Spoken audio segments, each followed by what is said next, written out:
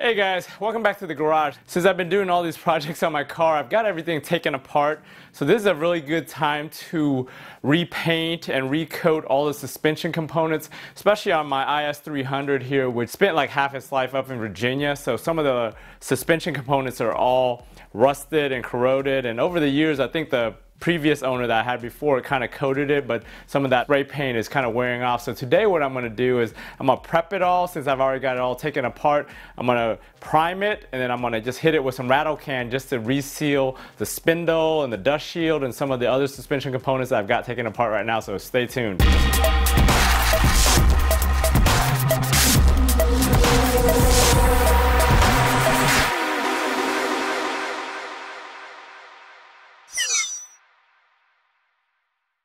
So what I got here is my front two spindles, which have signs of corrosion, and they've been coated a couple times with spray paint, but they're starting to peel off. So I'm gonna go ahead and hit that with a flak disc just to get rid of that and prep it a little bit. I had those dust shields for my brake conversion that I trimmed so I could fit my big brakes on there. So I've got those trimmed up and everything, so the edges aren't sharp anymore. That one I grinded it with the flak disc a little bit on all the sharp edges just to get it clean. I'm gonna hit that with a little bit of Scotch-Brite to prep it.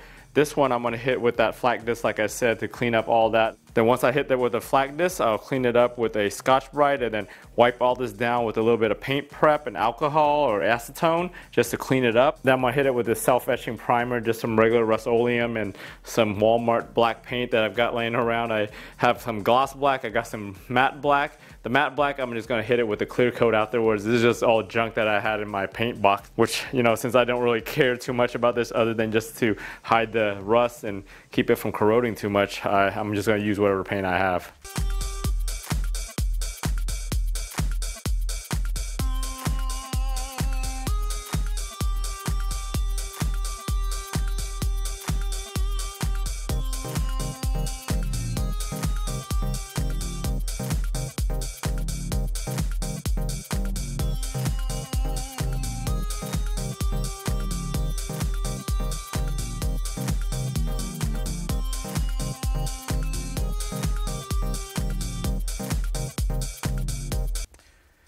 So I've sanded everything down with the flak disc and the Scotch-Brite just to clean up all the little edges. I got it for the most part pretty cleaned up. I mean, there's still coating and rust and all that, but you're not going to get to all that stuff on here anyways. So I'm just going to clean it off with some super clean degreaser so it's all nice and clean. Once that's done, I'm going to hit it with some paint prep, which is that Duplicolor paint prep that I use. So I'm going to spray it down with that and then clean it up, and then I'm going to just hit it with that primer and let that primer dry for a little bit and then coat it with the paint.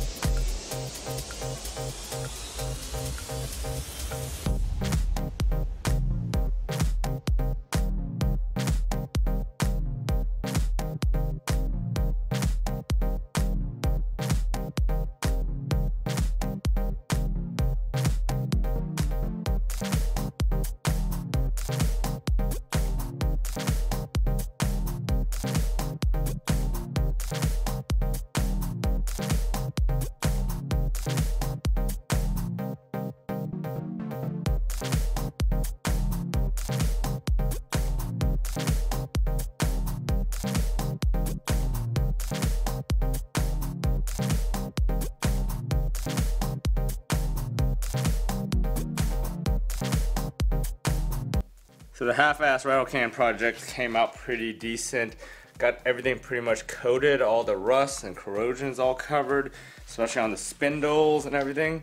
I don't know how long this is gonna last, but I guess it was better than what I had before, and at least it'll make cleaning a lot easier now that I've got these coated and we got all the corrosion and the dirt and dust off of it. So I'm gonna go ahead and reinstall this on the car off camera and finish the rest of my projects on this car.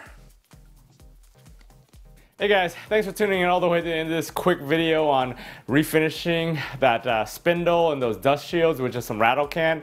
I know it's like a half-assed job, and to do it right you should be powder coating or base coat clear coating that thing, but I was just doing a quick job which anybody can do at home with just stuff that you have laying around the house. So if you guys found this video useful, give it a thumbs up.